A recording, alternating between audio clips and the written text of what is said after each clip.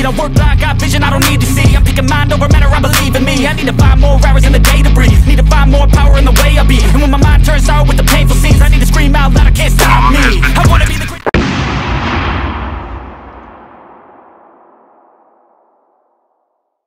Hey, how's it going, everyone? How you guys doing tonight? Today, where we from this beautiful world. Alright, so I've got one tonight from Great Notion Brewing Company. They were kind of a rare one for a while. They weren't at first, and then they stopped kind of coming out this way. And then they opened their distribution over to the coast here in Oregon, and so now I can find them again. I'm very happy. They are an expensive one. I mean, you're looking at anywhere from $6 to $8, $9 a can, 16. But this one is a big one. Actually, it's a tart. It was basically a sour ale. I imagine it's a fruited sour ale. I don't really get into details. 8.5% though, like total double.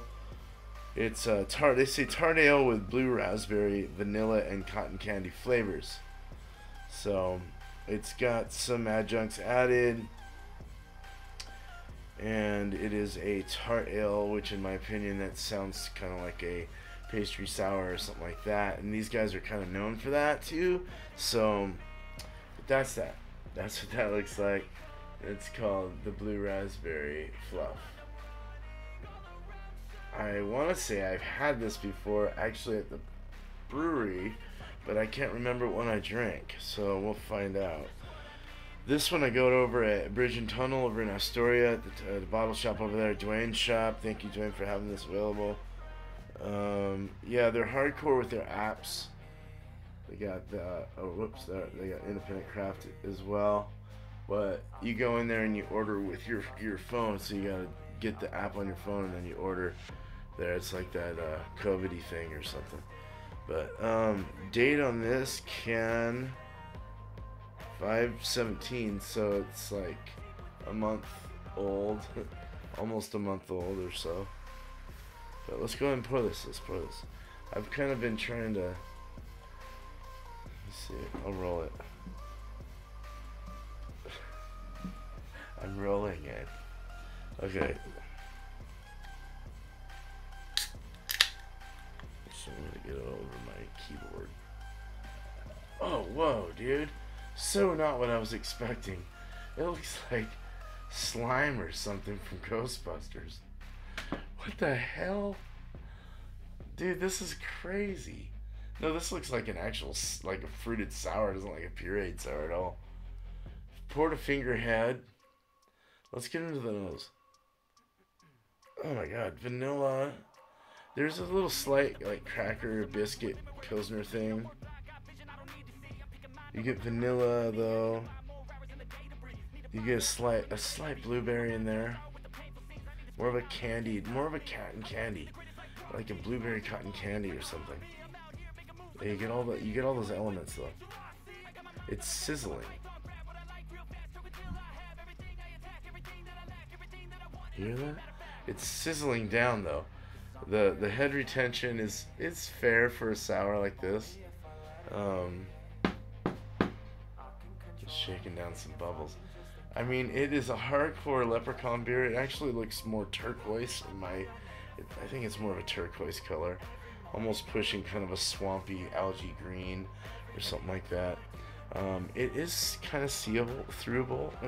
It's not so opaque. It is a little translucent, but you can't see. You can only see shadows. Bubbles, carbonation, probably like a medium light carbonation. Yeah, it's already kind of settled down, but it's kept kind of a nice little rim on the top there. So the retention's decent for a sour. Not too bad. It's kind of holding its ground. Yeah, let's drink this. Cheers! I'm dying to try it. Wow, man, that's actually good. Tastes like cotton candy. It's got tart. It's got the tartness, lactic acid, kind of like that, with the vanilla, kind of tastes like vanilla, like yogurt or something. But then you get like this, the vanilla also mixes with the cotton candy, so you're getting like a sweet cotton candy like essence in this. It blows your mind. It's and you get like blueberry, kind of almost a blueberry raspberry or black, like blackberries and blueberries. It's soda pop like. It's fizzy in the mouth. That's the mouthfeel. The body is let's say like light, pushing medium kind of. It's kind of like medium light, medium-ish, and it leaves kind of a like a heartburny kind of feeling in the chest just from the lactic acid. But the sweetness and the vanilla, the sweetness of the cotton candy and the vanilla, it's kind of marshmallowy and cotton candy like. It's fluffy, like they say. It's so it's deceiving. It looks all like thin and weird, and you're drinking and it's like a little more viscous than you would think. You know, it's really nice.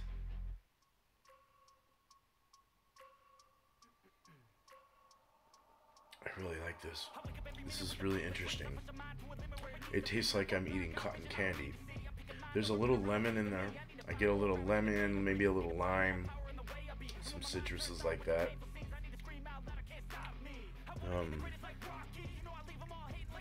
I get kind of a cookie or a graham cracker or something in the back.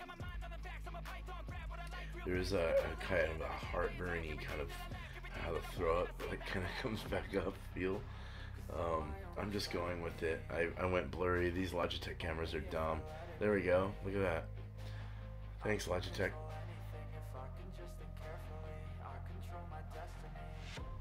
It's very fizzy though, and it has a sweet, tart kind of feel to it. It's tart, but it has a sweetness. It's not a sour tart. Definitely a fruited sour ale though. And I'll probably have turquoise poops in the morning or something, or pee. Look at that. I like this actually. I couldn't have more than one in a day though because of the it's so lactic-y, acidy. It's so acidic.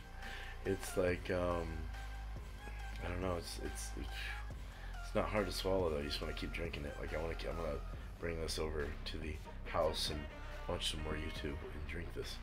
But hey man, out of 10 hops, I would easily give this, just because of the impression. I didn't think that, you know, and then the color, I didn't think it was gonna look like this. The head retention was nice. It's even still got kind of a rim. It scared me when I looked at it, and then I drank it, and I was like, wow. I felt like I was at like a carnival or something, you know, riding around with cotton candy in my mouth. I mean, it brought you into this world. So I really like that, and it was very interesting to feel that kind of reaction to this. They always have a way, these guys have a way of making it right with their beers, man. They know how to, I don't know, mix and match flavors and stuff. They're very good with that. So out of 10 hops, I'm gonna give us 9.5 hops. I just think that everything kind of summed up. It was perfect. Like everything that was said on the can, even the color blue of the thing, you know, you're like, okay, what's going on here? This is gonna be a, raspberry, that's right, blue raspberry. I got blueberry and raspberry. Crazy. I don't know where I'm getting blueberry. Maybe the earthiness or something. I don't know. But it was really good. Yeah, 9.5. Very good. These guys have a way of like making it real though. So if you can get your hands on them, it's not something to pass up. So check them out. They're New England IPAs are really good too. So, all right. Well, you guys have a good night, day, wherever you're from in this beautiful world. But not after one more sip. Cheers.